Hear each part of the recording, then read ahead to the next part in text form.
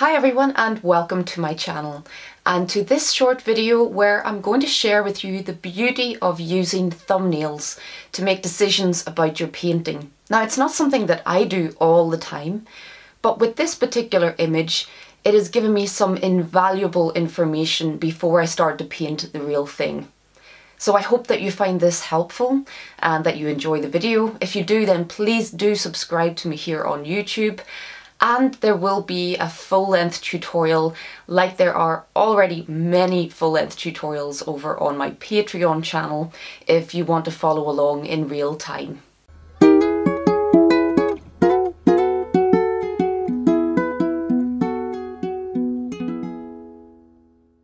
All of the last month I have been painting snow scenes. And I've made a few tutorials already over on my Patreon. These are a couple that I've been working on. But you can see with these two, they're really vibrant and filled with colour because I'm often drawn to photo reference that has sunlight in it. I really enjoy pushing colour choices further and making even more of the light and shade that I can see in the photo reference. But what about a snow scene where you've got an entirely different mood and atmosphere? Coming from Ireland, I'm quite familiar with the more grey and bleak looking snow scene, like in my photo reference for this painting. I really enjoy the composition of this photo reference, but you can see when I compare it with a grayscale version just beside it, there's not a big difference here. There's very little colour in the photo reference.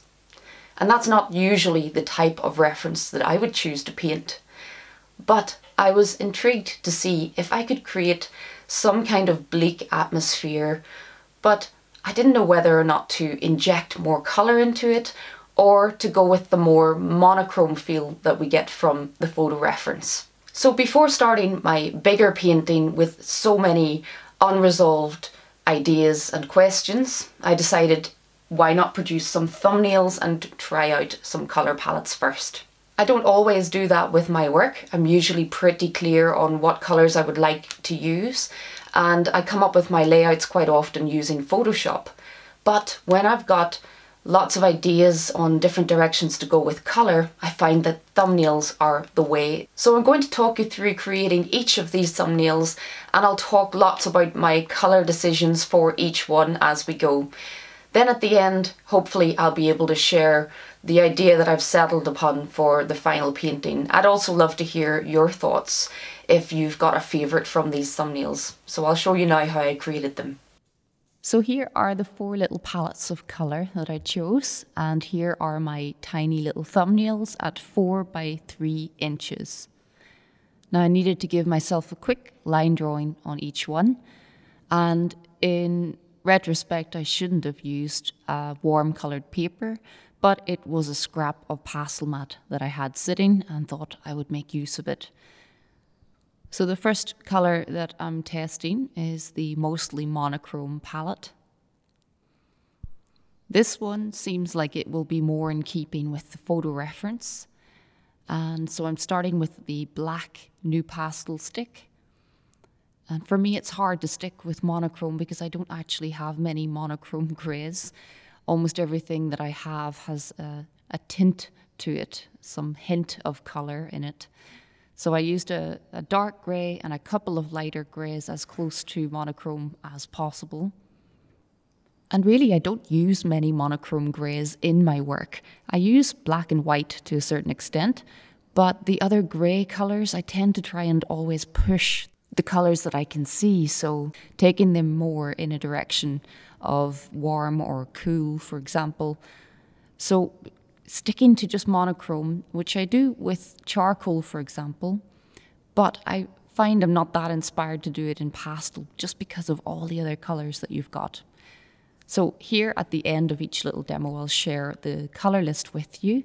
Most of my pastels here are Unison, and if you see a different brand name, then you know that's a different pastel, but just assume that they're Unisons otherwise. So the next one that I tried was the sepia tone one. Now, despite the fact that it's a snow scene, There are some older paintings that I think of that have this kind of yellow tint to everything, even when it's snow. So I wanted to try and go more in the brown direction. So warm everything up, but use the same values. So I love to bring in lots of complementary colours in my work. And number 4, you will see, combines a few of these. But for each of these, I really tried to limit myself to just one group of colours and not overcomplicate. And my aim here is actually to find a very subtle colour palette for this piece, because there's not a huge range of colours in the photo reference. And I do want to capture some of that mood. And I think sometimes with this kind of snow scene, perhaps a slightly more muted or subtle palette can be really good. I'm thinking of, for example, Pieter Bruegel's Hunters in the Snow. This painting is quite muted. He's used very muted colours for the snow. However, there are a lot of man-made objects also within the scene, like the buildings and the people in the foreground, so you get some splashes of colour. Whereas in this photo reference, the dog is also very dark in colour, and there's really nothing there that adds a little bit of colour just to lift the painting. So at this stage, I'm thinking that going entirely in the monochrome direction will result in something that's probably closer to the photo reference, but not a very bright or interesting painting. So the sepia tone one, I do like this. Somehow it still gives a hint of the snow scene and the heaviness, the darkness of the day, despite everything being so bright. But as one of my patrons pointed out, it also has a little hint of autumn about it, which I agree. There is just too much warmth in this one to be considered cold and snowy. But you'll see some of these colours feature in the final one as well. And here again is the colour list. Mostly unisons again, with this time a few Terry Ludwigs. So we're on to Blue Violet. This was where my mind first went to. I love working with blue violets, as you saw in my previous snow paintings, but these are very different because we've got sunlight in them, and that really changes the reflective quality of all of that white snow. In my photo reference here, it's very much a white sky that's filled with snow waiting to fall. So I've got to use a lot of imagination if I'm going to completely inject a new colour that I can't actually see in the photo reference. So here I'm working with tonal value, having already done the grayscale version and the sepia tone version. I'm getting quite familiar now with the tonal values that I need right across the scene. So working all with blue violets this time. And in my mind, this makes a lot of sense because snow is cold.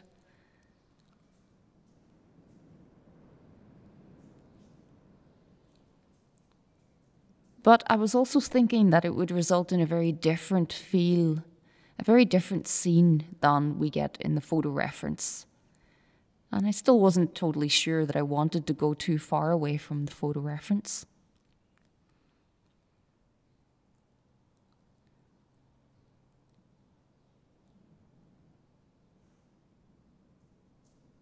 So you can see here the problem with using a warm-toned paper for these little thumbnails.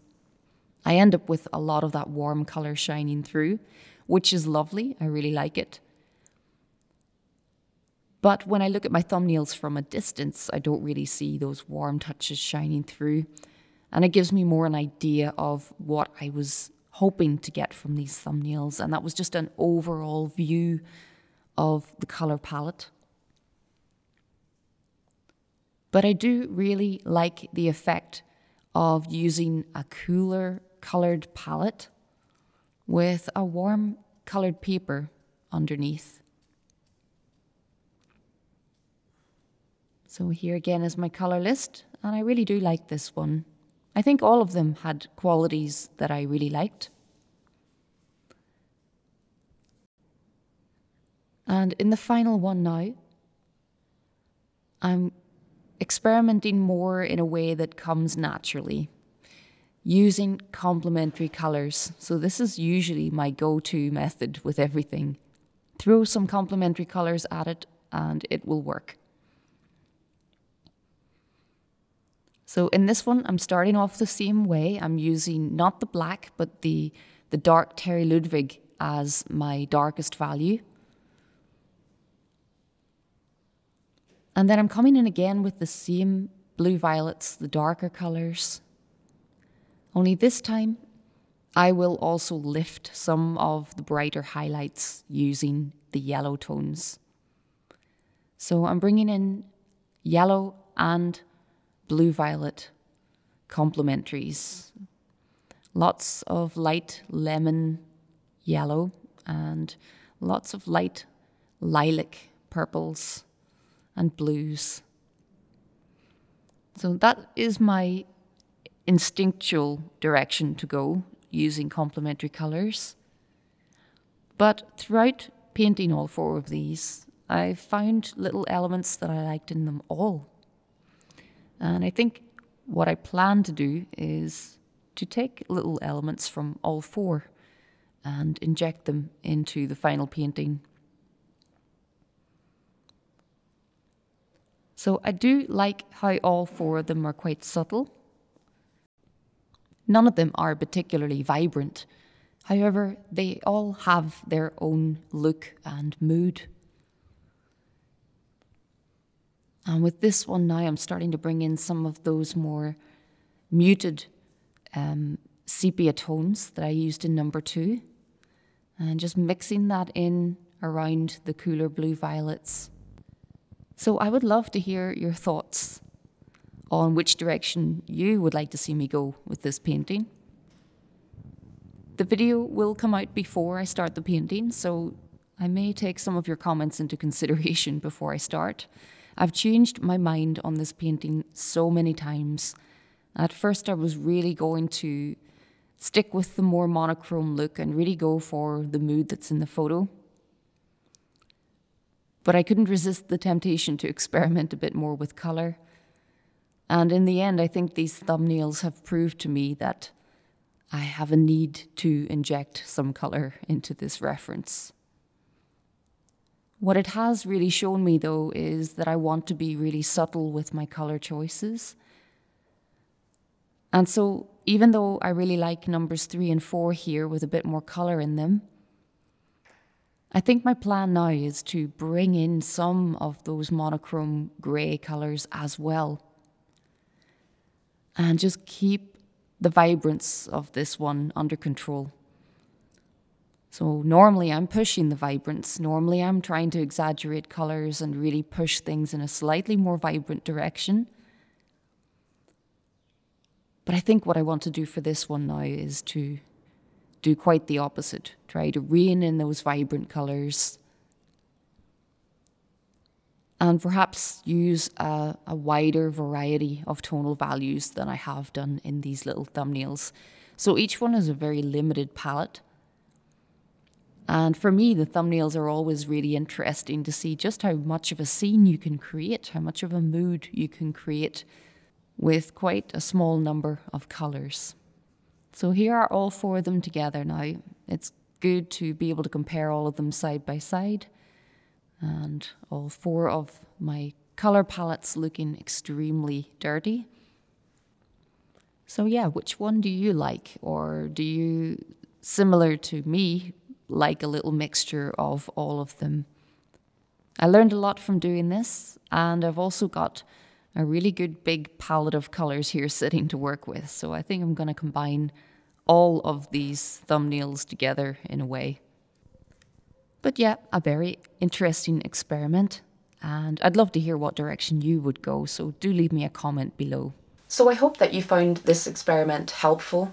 I certainly did, and it has shown me, I think, a clearer path ahead with my final painting. In the end, I don't think I've really decided to go with any one of these in particular. It's more that there are certain elements that I like from all of them. I think I want to incorporate some of the complementary lilac and yellow idea, but I think it would be helpful to bring some of the more monochrome greys in as well, just to try and keep some of that very bleak winter feel.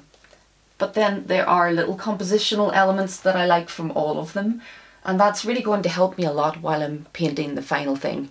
And of course I'll share the final painting with you guys here on YouTube. I'll release a time-lapse of that very soon. But then if you would like to follow along with the real-time tutorial series, this will come out on my Patreon channel. So thanks very much to everyone who has already subscribed to me here on YouTube and to all my followers on Patreon. And until next time, happy pasteling.